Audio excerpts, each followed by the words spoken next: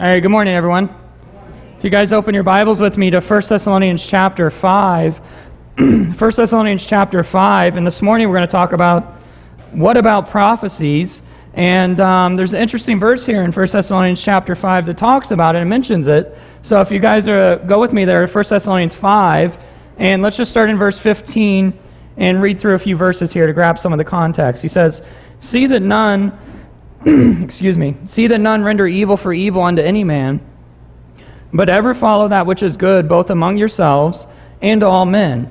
Rejoice evermore, pray without ceasing, in everything give thanks, for this is the will of God in Christ Jesus concerning you.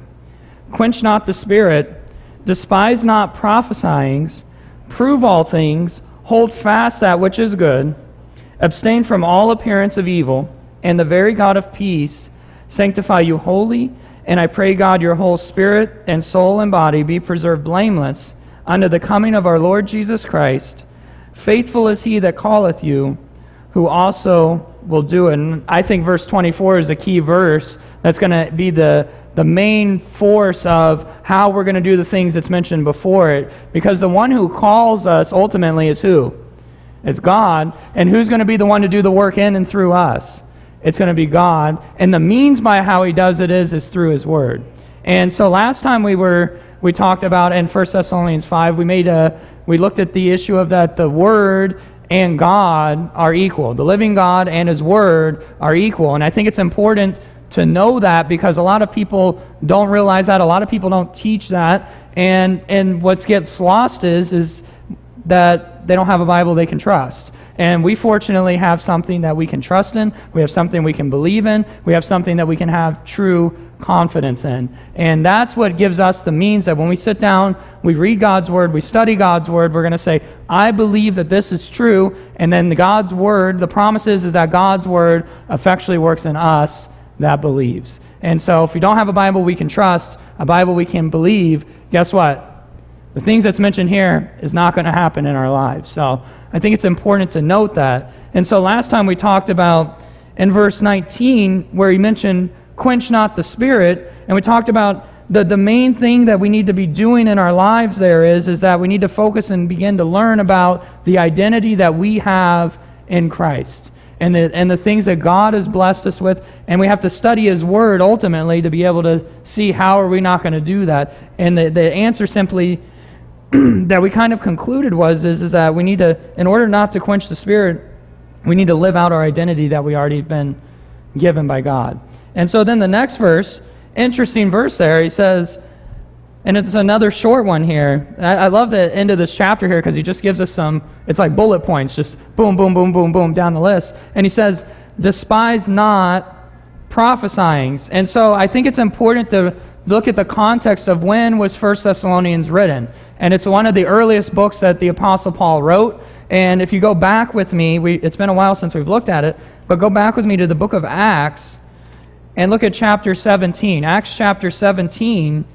And we see here, this is basic when Paul came to the region, and we see that some of the people here believed, and that's why he's writing this letter ultimately in 1 Thessalonians and 2 Thessalonians. And we see in Acts chapter 17, in verse 1, it says, "Now when they had passed through Amphipolis and Apollonia, they came to Thessalonica. There was a synagogue of the Jews. And Paul," verse 2, "as his manner was, went in unto them, and 3 Sabbath days reasoned with them." Notice where, though? Out of where? The Scriptures. "Opening and alleging that Christ must needs have suffered and risen again from the dead, and that this Jesus whom I preach unto you is Christ." And then he says in verse 4, "And some of them believed, and consorted with Paul and Silas, and of the devout Greeks a great multitude, and of the chief women not a few. But the Jews which believed not," notice what happened. What did they do? "Moved with envy, took unto them certain lewd fellows of the baser sort, and gathered a company, and set all the city in an uproar, and assaulted the house of Jason, and sought to bring them out to the people. And when they found them not, they drew Jason and certain brethren unto the rulers of the city, crying, These that have turned the world upside down are come what? hither also. But who's the ones causing the uproar in the city? The ones that are accusing them of turning the world upside down. And then he says in verse 7, whom Jason hath received, and these do all contrary to the decrees of Caesar, saying that there is another king, one Jesus. And when they troubled the people and the rulers of the city, when they heard these things, and when they had taken security of Jason and of other, they let them go. So we see that Paul's interaction there, and that's why when we get to 1 Thessalonians chapter 1, he talks about how they received the word of God in much affliction. It wasn't they were celebrated by everyone in the city saying, oh, they've received the gospel, we're so excited for them, but rather they received the word in much affliction. So Paul later on is writing to this church in 1 Thessalonians and 2 Thessalonians, and we have to remember that during this time, Paul was traveling, and we also need to remember during this time there's that transition of seeing the nation of Israel and ultimately their fall taking place. And it's important, we're going to see, to note that because of using that term prophecy. Immediately in our minds, when we hear prophecy, what do we think of? Old Testament, right? The prophets. You think of the prophets. So what were they doing during this time? We're going to see. Ultimately, go to Colossians chapter 1. Colossians chapter 1. And I think it's important to start thinking about and processing through some of these things because we have people today that claim that they're prophets. And that's an interesting thing to claim that they're doing and that they're a prophet of God. And what we're going to see is that the prophets of God and then the prophesying had a purpose. Okay, it was important. It was necessary. But we're going to see that those things also went away as time went on. And so in Colossians chapter 1, and look at verse 24 and 25, he says, who now rejoice in my sufferings for you, and fill up that which is behind of the afflictions of Christ in my flesh, for his body's sake, which is the church, whereof I am made a minister, according to the dispensation of God, which is given to me for you. And then notice why. To what? To fulfill the word of God. How is he going to fulfill the word of God? Because God revealed to him the mystery which was kept secret since the world began, and then now Paul is going to reveal that to the world, which is what he was commissioned to do. Isn't that interesting? So during the time of the Apostle Paul, was there prophesying? There sure was. Why? Because God's word was not fulfilled yet. Okay, and we're going to look at some verses about that. And so during this time period, God's word, we can see, was God's word complete in 1 Thessalonians chapter 5? No, there were still many epistles that's going to be written on later on after that. Do we today have God's completed word? Okay, it's important to think about that. Keep that in mind. The church at that time, was there the gift of prophecy during those times? It's okay to say yes. Yes, there was. We're going to see that that went away, though. At those times, there would be prophets, would you say, that would come and maybe say, thus saith the Lord. Now, today, guess what we say? This is what the Scripture says. Right? There's a difference. The term despise, that's an interesting term. It means to scorn, to disdain. And this one's kind of rough, to have the lowest opinion of.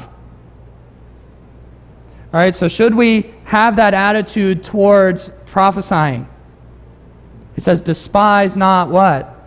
Prophesying. So what is prophecy? Prophecy, there's some interesting definitions on it. It says, to foretell future events, which we see that a lot in the prophets. It says, to predict. And then it says, to foreshow.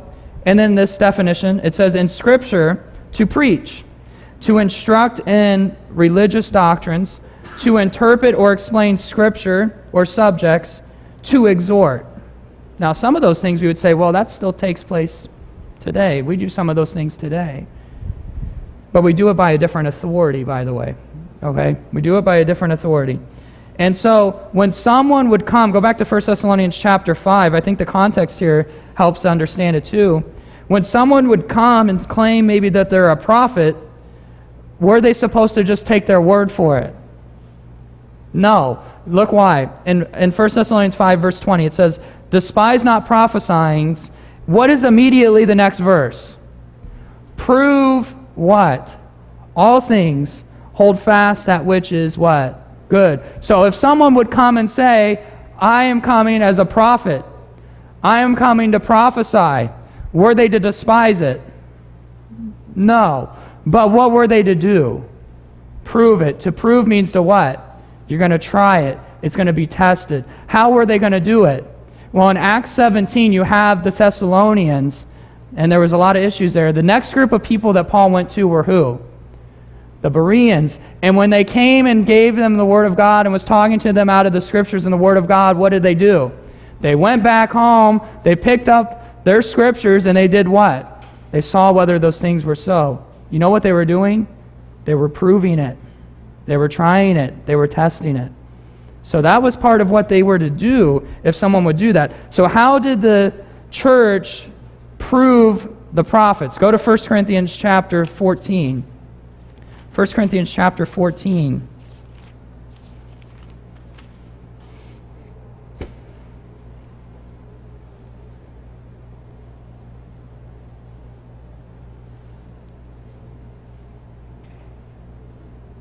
And look at verse 37. 1 Corinthians chapter 14 and verse 37. It says, if any man think of himself to be a what? Prophet. And then, or spiritual, let him acknowledge that the things that I write unto you, who's the one writing? The Apostle Paul's writing, are the commandments of what? The Lord. So if someone would come and say, I am a prophet of God, I'm here to prophesy to you guys, number one is the things that would come and the things that would be said by him would need to line up with what the Apostle Paul was teaching. So if someone claims to be a prophet and you go and say, well, this isn't lining up with what Paul is teaching, guess what? That man, that woman is a what? False prophet. Does that make sense? And so it's important that they made sure of that. Did the prophecy line up with Paul's teachings or did it contradict it? Many times the churches would write to Paul with a variety of questions. And how could they prove it? Well, people that had truly the gift of prophecy, and we're going to also see the gift of knowledge, would be able to help them in those times. Now today, do we need that? No, because we have the completed Word of God. At that time, did they need it, though? They did. And that's how God worked. Look at 1 Corinthians chapter 13. Go with me to 1 Corinthians chapter 13.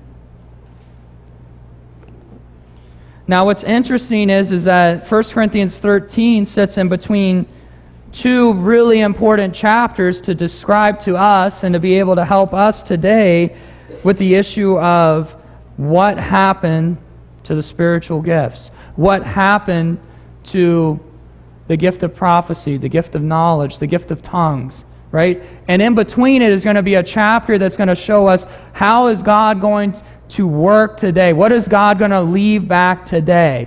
And so 1 Corinthians chapter 13, and you look at verse 1, it says, though I speak with the tongues of men and of angels and have not charity, I am become as sounding brass or a tinkling cymbal. And then notice verse 2, he says, and though I have the gift of what? Prophecy, and understand all mysteries and all knowledge. Well, that sounds impressive, doesn't it? But then notice what he says. He says, and though I have all faith so that I could remove mountains and have no charity, I am what? Nothing. So was there a gift of prophecy? According to that verse, yes. Was there a gift to understand all mysteries and all knowledge? According to that verse, yes. But the church was putting so much more attention on the gifts, they were losing sight of the things that they were being taught. And what they lost sight of is that you can have all these things, you can understand all mysteries, you can prophesy, you can have knowledge, but if you don't have charity, guess what? It means absolutely nothing. What was the church doing? You think about it. What was the church doing? They were becoming so self-consumed with their gifts and what they could do, they lost sight of the importance that the acknowledgement of that is to bring people to Christ. What happens today in the church, by the way? It becomes more about the entertainment. It becomes more about the show rather than focusing on learning about the things of Christ. You know? They think they have these gifts today, by the way. The people back then that had the real gifts would come today and people would be like, well, these guys are frauds today because these guys actually had those gifts.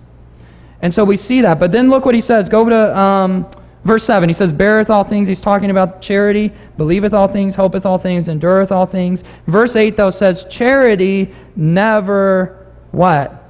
Faileth. And then he says, but whether there be, what does he use there? Prophecies, they shall what? Fail. Well, what does it mean to fail? It goes away. It's done. And then he says, whether there be tongues, they shall what? Cease. Now we learned about some words in 1 Thessalonians 5. He says, pray without what? Ceasing. He says tongues are going to what? Cease. Whether there be knowledge, it shall what? Vanish away. So if you look at the term prophecy and you look at the term knowledge, prophecy is the ability to declare divine truth and the ability to declare it not by natural means. Okay? They had that gift to do that. Knowledge was the impartation of divine knowledge and information that they would receive from God. Okay? If a person in the local assembly at Corinth received a word of knowledge from God, what were they supposed to then do? Declare it to everybody there. What were they supposed to do? Exercise their gifts to edify the body. Why is Paul writing this letter, though? What's one of the biggest things they're doing? They're not edifying the body. They're not doing it in charity. That's what he's talking about here. And so he says that it's going to cease. But then look at verse 9. He says, for we know in part, and we what? Prophesy how? In part. But when that which is perfect is come, then that which is in part shall be what? What's going to be done away? The gift of prophecy, the gift of knowledge, the gift of tongues. Why? Because God's fulfillment of His word will be what? Completed. And what is He talking about? He's talking about the mystery being revealed. He's not saying that Paul is going to sit down and when he pens that last dot in 2 Timothy, that's it.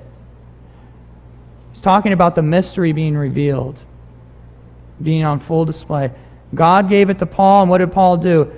He was supposed to go out and give it to the world. What did he do? He did exactly that. Notice what he says in verse 11. When I was a child, I did what? Spake as a child. And he's not talking about little Gabriella running around going da da da da da da da da da. Right? What is he talking about? He's talking about their spiritual maturity. And he says, I understood as a child, I thought as a child, but when I became a man, notice what he says, I put away what? You know what he just told the church? He says, you guys are acting like a bunch of children. You guys need to grow up. And what you need to grow up is to understand that these things that you think and you're putting such a great importance on are going to go away. Now, Paul isn't sitting there and despising it and scorning it, saying it's useless, but he says the part of what's being used today is being used for a necessary use, but one day it's going to go away. And when it goes away, what are you going to be left with? And he tells them that. He says, for now we see through a glass darkly, but then face to face. Now I know in part, but then shall I know, even as I also am known. Verse 13, and now abideth. So now he's going to say, here's what's going to remain. Faith, hope, charity. These three, but the greatest of these is what? Charity. And we've just talked about it before of how charity and the love of God is the thing that's going to bind everything together. It's the bond of perfectness. That's what he refers to it in Colossians. And then he says in verse 14, follow after charity and desire spiritual gifts, but rather that he may what? Prophesy. They were focusing more on the issue he's going to talk about of what? Speaking in tongues. They thought that was more impressive.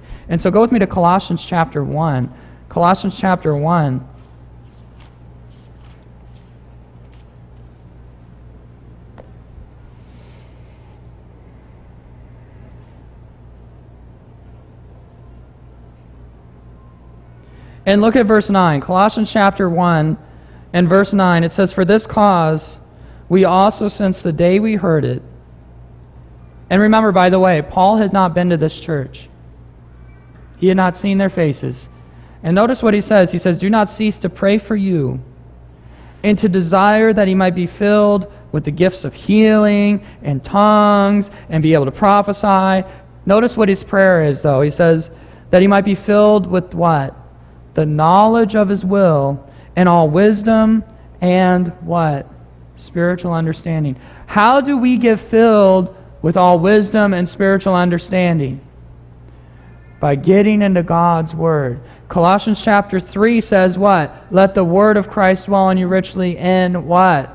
All wisdom. Look what he says though in chapter 1, verse 10.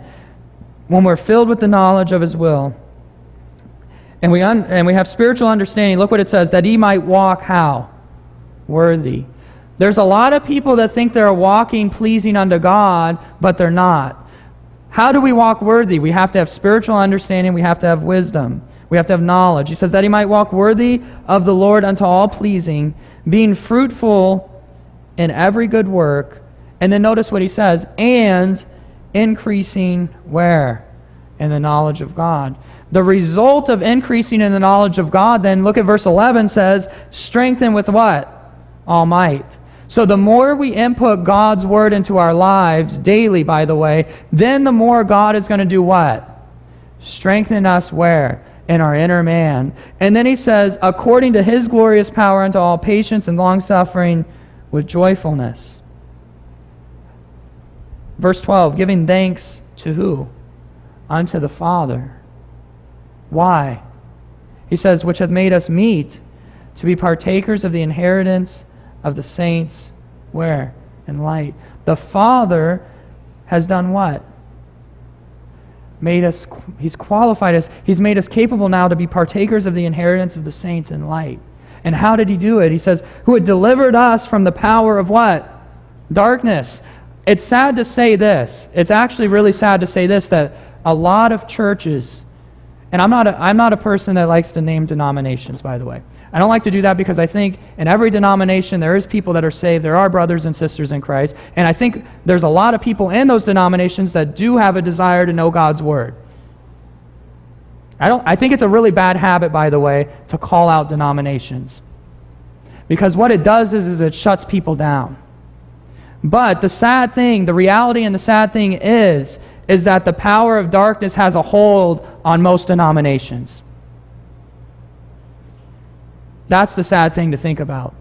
Because you go to a lot of churches and then they have opportunities to share God's Word, opportunities to share the life that Christ has now provided to us, and they don't share it. You go into a church and they can't even tell you the gospel. The church needs to be boarded up at that point because it's the most simple thing that we have. If we don't have the foundation and the simplicity of the gospel, none of this other stuff that we study, none of this other stuff we talk about, none of it matters. And so God took us and He delivered us from the power of darkness, but the reality is a lot of times the church is corrupted by that. And He says, though, what did He do with us, though, when He saved us? He's translated us into the kingdom where? Of His dear Son. How did He do it? In whom we have redemption through what? His blood, even the forgiveness of sins. How many churches do you walk in and they tell you you have to confess your sin? What did that verse just teach me? I don't have to confess my sin. Why? Because I have forgiveness in Christ. And by the way, we can give thanks to the Father for that. Because what did He do? He gave His only what? His only Son. For who? Us. And the Son did it willingly for us. By the way, if we despise prophesying, we don't get to understand the importance of who Christ is. Because Christ was what? Prophesied to come. Look at Colossians chapter 2. Colossians chapter 2, verse 8. He says, beware lest any man do what? Spoil you. Through philosophy and vain deceit, after the tradition of men, after the rudiments of the world, and not after who? Christ. A lot of times you get, and you start listening, and when you start listening closely to a lot of people, you start to see that there's philosophy there, that there's vain deceit there, that there's traditions there, and the rudiments of the world. And the conclusion that we can come to is the same thing that verse tells us is that if it's anything that's not after Christ, we need to beware of it. And then he says, for in Him dwelleth all the fullness of what? The Godhead bodily. In who? In Christ. Paul wants us to pay attention. God wants us to pay attention and be aware of the things that surround us. One of the things that surrounds us, and one of the greatest things that surrounds us is most people do not rightly divide God's word. And when we don't rightly divide God's word, we start looking at prophesying, and we start looking at all these gifts and start looking at how we can get those gifts to apply and be in our lives. And then you got the other end of the spectrum. I think about this.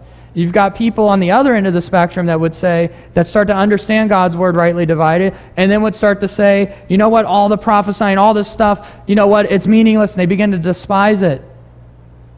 That's why we have that verse in our Bible, by the way. It says, despise not prophesying. And we start to draw lines sometimes and say, this isn't the way God works today. He's never done that. And then it's like, well, God works today, but not in the same way He worked through the nation of Israel. And we start to make distinguishing points of certain things that it doesn't necessarily line up or make sense. So there's both ends of it, right? The term despise, when you think about the term despise, is a lot of times it's going to refer to people that's holding fast. Go to 1 Thessalonians 5 real quick. 1 Thessalonians 5. And it's going to refer, a lot of times you're going to see that word despise in the Bible, and it's going to refer to people, and it's honestly referring to the negative treatment we will receive for holding fast to God's word. And look what he says in 1 Thessalonians 5. Verse 20 says, despise not prophesying, prove all things.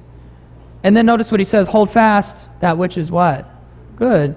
So when we're not despised, by the way, how we don't do that, we don't despise prophesying, we don't quench the spirit, we pray without ceasing, we give thanks in everything, we rejoice evermore, we prove all things, and you know what we need to be doing? Holding fast that which is what? Good. But if the term despise, go with me to the book of Luke. The book of Luke. Luke chapter 16. I want to look at a few verses about that. Luke chapter 16.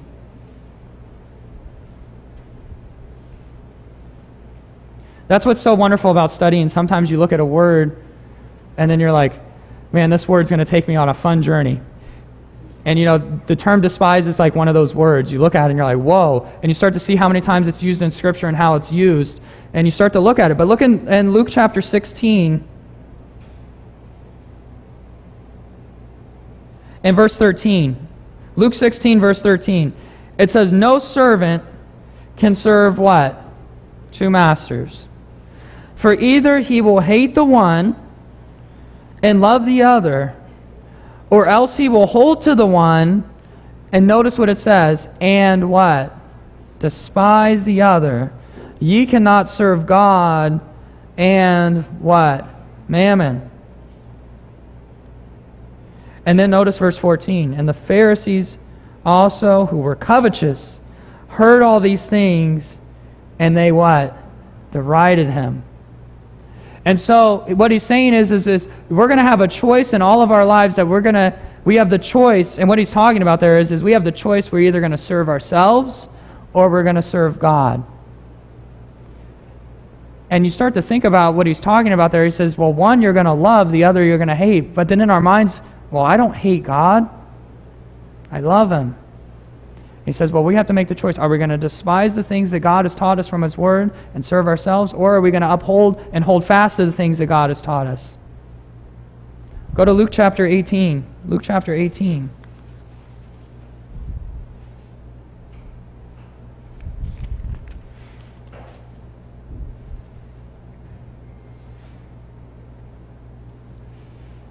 In verse 9, it says, and he spake this parable unto certain which trusted where? In themselves, that they were righteous, and then notice what they do, and despised what? Other. So what do? They say, I'm going to trust in myself. I see myself as righteous. And what do? They despise the other. A lot of times, we might get despised, because we might say, and we do say, I know that I am secure. People will get mad about these statements, which is sad. I know that I am secure in Christ. I know that I could never lose my salvation. I know I'm sealed unto the day of redemption, no matter what I do. And people will get mad about that statement. But what does that statement say? It says that I've taken and I've realized I can't do it on my own, and I've fully relied on the finished work of the Lord Jesus Christ. That He did the work. He completed the work. He finished the work. He sustains it. But there's people that would say, no, she is knocking at the door. See that? Unruly. You guys let me still here. Man, what kind of operations being ran here, guys? Come on. Yeah. So one is despised, and the issue is one thinks he's righteous, one he's not. It's the story of the publican and the Pharisee. Go to Luke chapter 23. Luke chapter 23.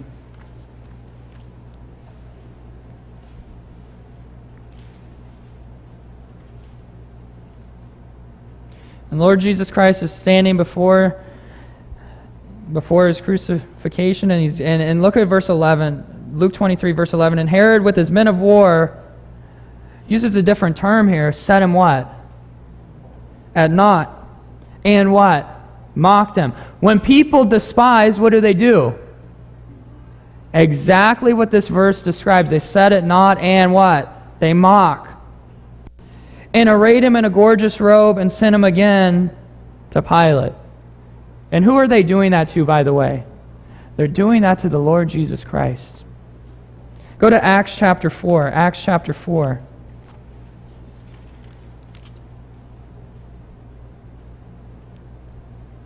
Such a great passage right here. Acts chapter 4 and verse 10 and 11.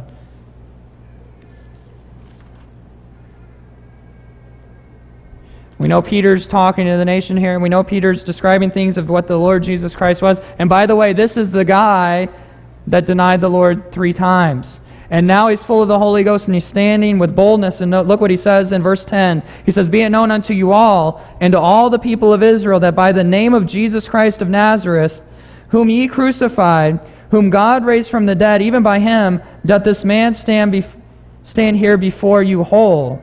This is the stone which was what? Set at naught of you builders, which is become," notice what happened though, the what? The head of the corner. "Neither is there salvation in any other, for there is none other name under heaven given among men whereby we must be" what? Saved. So he says the one that you despise, the one that you mock, the one you set at naught, the one that you've cast away is the one now that's going to be the binding agent of all mankind. Think about that. And then you go to 1 Corinthians chapter 1. Look at 1 Corinthians chapter 1.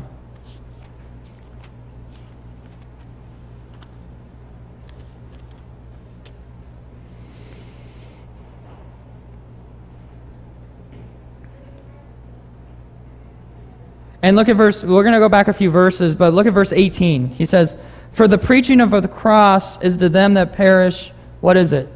"Foolishness. But unto us which are saved it is the power of God. For it is written, I will destroy the wisdom of the wise, and will bring to nothing the understanding of the prudent. Where is the wise? Where is the scribe? Where is the disputer of this world? Hath not God made the foolish the wisdom of this world? For after that, in the wisdom of God, the world by wisdom," what does it say? "Knew not God. It pleased God by the foolishness of preaching to save them that believe. For the Jews require a sign, and the Greeks seek after wisdom. But we preach" what? "Christ crucified. Unto the Jews a stumbling block, and unto the Greeks foolishness.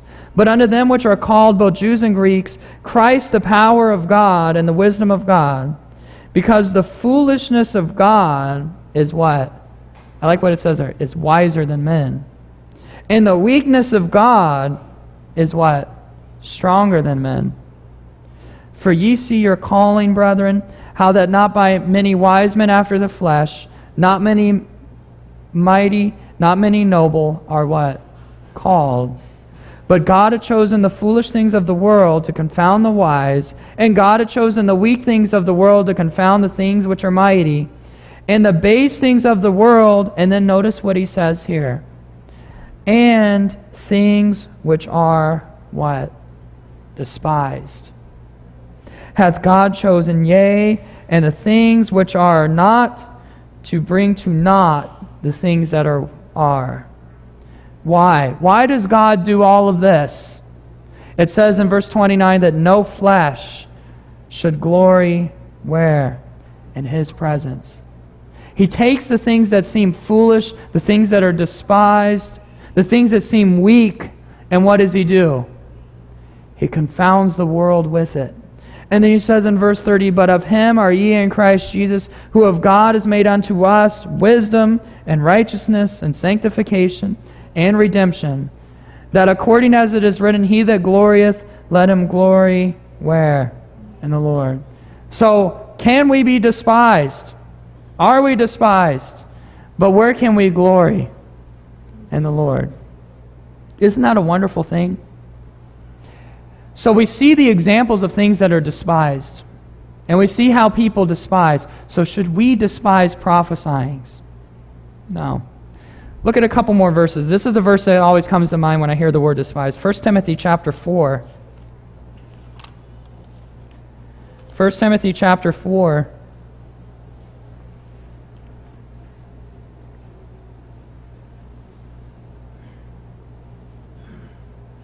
And verse 12. 1 Timothy 4, verse 12. It says,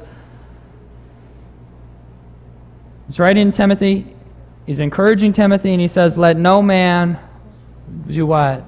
Despise thy youth. Well, what is he talking about? He's saying, Timothy, when you go into these areas, Timothy was a guy that served with Paul, was faithful to Paul, was a servant of the Lord Jesus Christ. He would go into areas and he would have to establish things, wouldn't he? And so when Timothy would go to these areas, Paul says, let no man do what? Despise you. Don't let people put you off. Don't let people put you away because of your youth. But what's interesting is the verse doesn't stop. So he says, let no man despise thy youth. Now he's going to do something. He's going to say, these are the things that you need to do then, Timothy. And by the way, the things that Timothy needs to do are things that we all need to do. And he says, but be thou an what? Example of the believers in word and conversation, in charity, in spirit, in faith, in purity. So the thing that Timothy needs to do, he says, let no man despise, don't let people put you away, but you need to go out, we need to go out and then be what? Examples of the believers. How? The way we speak, the way we talk, the way we live, the way we act, the way we display things towards others, the way we participate in the world. We don't participate the way the world does. That's what he tells Timothy. Don't become just like everybody else. Serve the Lord Jesus Christ. Now, for young people, when we think about it, and if you're under 40, you're considered young in the Bible. That's what I'm told. All right? If you're under 40, we need to go out and be examples. If you're over 40, what needs to happen? You need to go out and be examples. It doesn't stop. Now, as young people, if we're not doing those things, it's going to be easier for people to despise us. So he says, Timothy, you need to go out and set a good example. You need to go out and live the doctrine. You need to go out and not be like the rest of the world. You need to go out and not party like the rest of the world. You need to go out and be an example of the believers. And you notice something in that verse. It doesn't say, Timothy, all these things are going to be so easy for you to do in your life. You know what, Timothy? You're going to just have so many friends in your life, and you're just going to have such a happy-filled life all the time. It's not the case, because in 2 Timothy, he's writing to him because Timothy's discouraged, because Timothy's tired. He's seen all these people that's left Paul. He's seen all these people that he went and ministered that turned their back now on the gospel. He doesn't say it's going to be an easy road, Timothy. He doesn't say it's going to be an easy road for us, by the way. But he says, let no man despise thee. Go in there, preach the word, stand on the doctrine. And he says, till I come, give attendance to reading, to exhortation, to doctrine. You see that? Every person, young, old, in between, needs to pick this up every day and read it. You know, one thing that bothers me is when people tell me they're too busy to do it. No one's too busy to pick this up and read it. We make the choice to not pick it up. It's a choice. If we really want to do something, we make the choice to make it happen. Timothy had to make the choice to sit down and pick it up and read it. He says, neglect not the gift that is in thee, which was given thee by, notice that term again, by what? Prophecy. Now, there's not a verse in the Bible that goes and foretells of Timothy, is there? So what prophecy is that? It's dealing with some of the Word of God, right? And then he says, which was given thee by prophecy with the laying on the hands of the presbytery. And then he says, meditate upon these things. Give thyself wholly to them, that thy profiting may appear to who? All. We have to say, you know what? I'm going to give myself to God's Word. I'm going to commit myself to God's Word. And I'm not going to do it partially. I'm going to commit to it. You know, just as someone that's going to run a marathon, they have to make the commitment. I'm going to train every day. I'm going to eat properly. I'm going to sleep properly. I'm going to commit myself to that work. Now, if someone says, oh, I'm going to run a marathon, they're sitting at home playing on their computer all day, eating Doritos, guess what? It's not going to happen. If I say, I want to serve the Lord Jesus Christ, I want to be spiritual, I want to live a life that's pleasing unto the Lord, I have to get into the book and study it. We have to do that. And then he says, verse 16, take heed unto thyself and unto the doctrine, continue in them. For in doing this thou shalt both save thyself and what? Them that hear thee. How do we protect ourselves? By taking heed to God's Word. So it's not enough to say if we're young and say, oh, you can't despise me. No, we go out and be examples. It's not enough if someone is older too, and they say, well, you can't despise me, and you have to, I'm older. Well, guess what? Have to be an example. All of us have to be an example. That's the importance of that. And then one last verse is in Titus chapter 2. Titus chapter 2, my time's up. Titus chapter 2. It's talking about looking for the blessed hope, the one who gave himself for us. And then he says in verse 15, these things speak and exhort and rebuke with all authority. And he tells Titus, let no man, what? Despise thee. Now, those verses were always, those are the two, when I hear the word despise, those verses come to mind. And so, in conclusion, go back with me to 1 Thessalonians 5. We'll finish up. 1 Thessalonians chapter 5. It's an interesting study, by the way, to go through despised, prophecy, prophesying. So many good verses about it. But he says in verse 20, despise not prophesying. Don't put it away. Don't scorn it. But what do we do? Verse 21, prove all things. Hold fast that which is good. And then I think this one is probably the toughest one that he gets to, is verse 22. Abstain from what? All, notice, appearance of evil. It's easy to stand by when evil's around us. But what does he tell us to do? Abstain from all appearance of evil. And we live in a world that's becoming more and more evil. That verse is going to become harder and harder and harder. But is that verse still relevant today? Yeah. Is despise not prophesying relevant today? Quench not the spirit relevant? Rejoice evermore. Pray without ceasing. These are all verses that are relevant to our lives. They're so practical and simple. The bullet points. Should we despise prophesying? No, we shouldn't. Do they have a place today? Yes, they do. Amen? Let's give thanks. Father, thank you for us being able to have a place that we can come to and study your word together and look at your word. Thank you for the scriptures being perfect and us having the ability that we can just come to and study it. Anytime we have a question, we can pick up your word and we can find an answer in it. Thank you for giving us the life we have in the Lord Jesus Christ. And thank you just for all the wonderful fellowship that we can have with one another and the ability to just come to you in prayer at any moment, at any time. Thank you for giving us your perfect Son, the Lord Jesus Christ. It's his name we pray. Amen.